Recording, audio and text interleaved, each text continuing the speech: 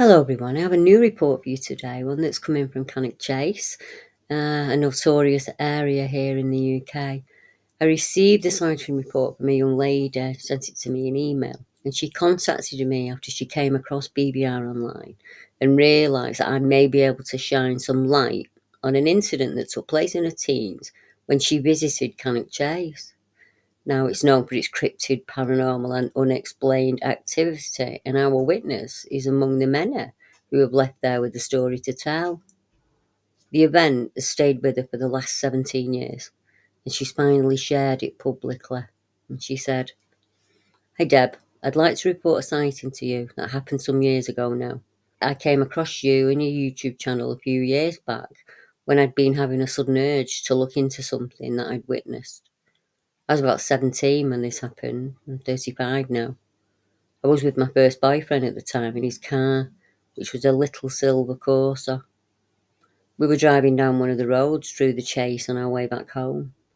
And we used to go for a drive and walk around the Chase every week sometimes with a few friends in their cars or sometimes alone, as a young couple do. If we went up there for some alone time, it was normally, mostly at night.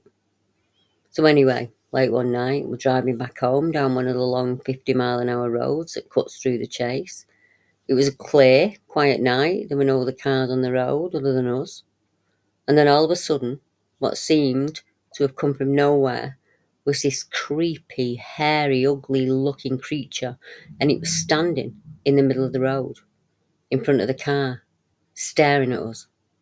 My boyfriend had to slam the brakes on to avoid ploughing into it.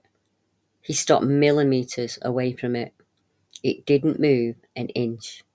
It just stood there, in the headlights, staring at us for what felt like ages, as we both just sat there frozen.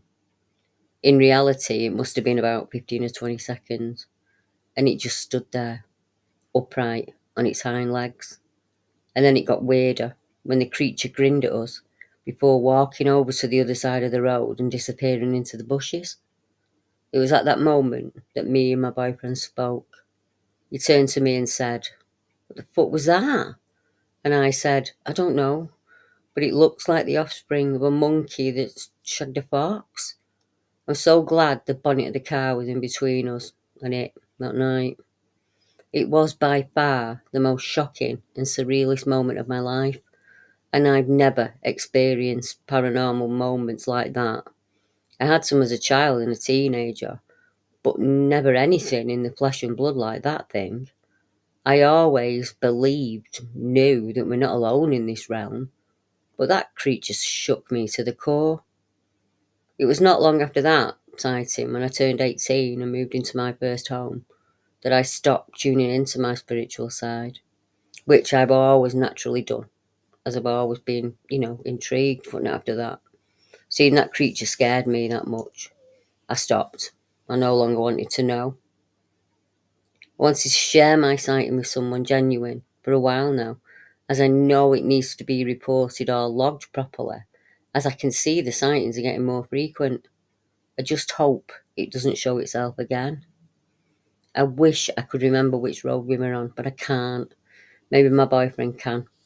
All I can remember was it was dark. It was a really long road and there were trees on my side, on the left side, which is where I think the creature must have come from, unless it just appeared.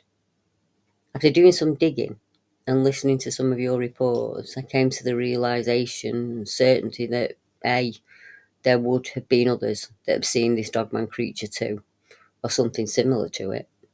And B, there is so much more living out there in our forests, the green corridors and waterways than we even realise. And 3, the government, military and police must know a lot more about these creatures.